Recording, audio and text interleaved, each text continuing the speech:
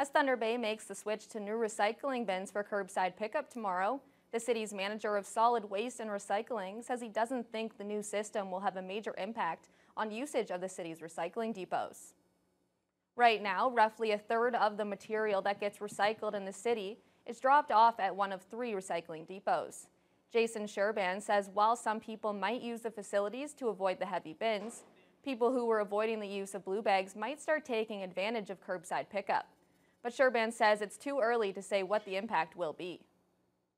I don't think the use is going to go down, right? If people can't fit everything in a bin for whatever reason, I could see them, coming here more frequently. But I certainly don't see the use going down. Will they go up? We'll have to wait and see.